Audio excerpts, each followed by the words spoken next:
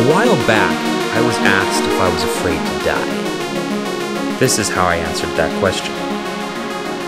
I've got some seriously bad news for you. I am going to die. I even have some worse news for you. You're gonna die too. It's a completely natural part of life that happens to every living thing.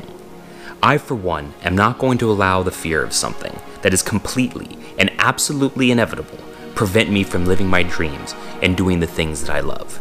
My time in this world is limited, but the things that I can do with that time are not. This is something that's very difficult for a lot of people to accept. It's hard for them to accept the fact that they are going to die. And this is what holds them back in life.